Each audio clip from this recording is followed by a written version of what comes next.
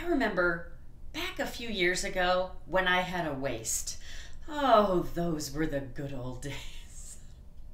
Now other parts of my body have taken over. I've had 50 or more birthdays, and that waist is not what it used to be. So I've developed a few little wardrobe tricks to help create the illusion of a waist. So if you're like me and you'd like to make it look like you have a little bit more of a waist than you do, I'm going to share those with you today. Hi, I'm Dawn with Just Doing My Best. I'm so glad you're here. I'm here every week with a brand new video for women over 40 and women over 50 who just want to look and feel our very best where we are right now. I hope that you will like this video, give it a thumbs up, and subscribe. And I hope you'll find me on Facebook and Instagram at Just Doing My Best and come over there and say hi. So today we're talking about creating the illusion of a waist. We're not talking about camouflaging anything. That could be a whole different video. But by the time that we're done here, I hope that you'll have a few ideas, a few tips, things that you can feel really confident about doing to help you look like you have a little bit more of a waist than maybe you used to. Now, I got a whole lot more hip than I used to have in my 20s, that's for sure. But I got a whole lot less waist than I had too. So today we're going to draw the attention to our waist and just make a little bit more of an hourglass. And we're going to start with a sweater. Now, I'm going to start with a belt on a sweater. And let me just say this. We could talk about belts on pants, but if you're like me, some days I could totally rock a belt. Some days I have, we all have those really good days where you can put a belt on and feel really good. And then there are some days when I put a belt on and then stuff starts popping out in other places. And that's not a good day. So what we're going to talk about is putting a belt on over what's going on over our pants instead of belting our pants. So let's start with belting this sweater. Now, you'll see with this sweater, I didn't make this belt on this sweater super tight. What I did was I made it so it's almost kind of hanging, and what that does is it kind of gives the illusion like I could barely keep my pants up. Oh, this belt is practically falling off of me. So it's just giving the illusion that there is a waist here, okay? So that's my first tip, is loosely put a belt on over your sweater or maybe a tunic top so that it just looks like it's bringing that waist in just a little bit. And like I said, you get bonus points if it's super loose and it just looks like you can barely hold it up with your hips. Okay, now, if you are having a really good day and you do want to wear a belt, here is another tip for you. What you can do is take your sweater or your tunic and just take the very front of it, just the tip, and all you're going to do is that half tuck or that French tuck, and what you're going to do is just take the tip of it and just barely kind of tuck it in right behind that belt. You're not going all the way down. You're not tucking the whole sweater in. Just where the belt buckle is, okay? And then once you do that, now all you're going to do is kind of tuck that down around it. So you're not tucking in all the way around, okay? You're just tucking in just that little bitty, like maybe 2 or 3 fingers right above the belt, right above where the snap would be. And then you're just gonna pull kind of the rest of it down.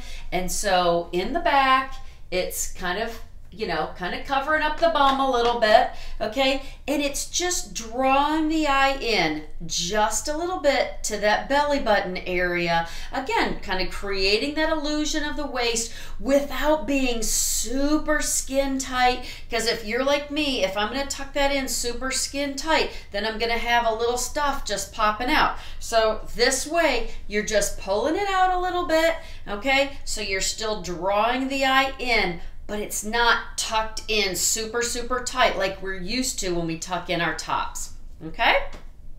So now let's talk about tying a shirt in front. It's a fun look in the summertime to tie a little button-down shirt over a tank top or something. And so what happens here is when you tie the front of your shirt, again, it draws the attention to that area right there. Here's the trick about tying a shirt in the front. Is first of all, make sure that bottom button is buttoned, and you'll see I've got a little tank underneath here. But once you have that tied, give the sides a little bit of a tug. So you're kind of loosening it up a little bit. So the attention will be drawn to the tie, okay? But if you go to reach, you're not giving away the farm, you're not super self-conscious, but it still looks like you've got a little bit of a waist because that's where the eye is gonna go. Remember, wherever the eye goes, that's where the attention is going to be. Wherever the little detail is, that's where the attention is going to be. So now it looks like I've got a little bit of a waist because I've kind of drawn attention to that, but it's not super tight, it's not super form-fitting. So if you saw my video on wearing a long cardigan or on wearing a kimono, you know I love to wear anything long. I just think it makes you look taller, it makes you look leaner.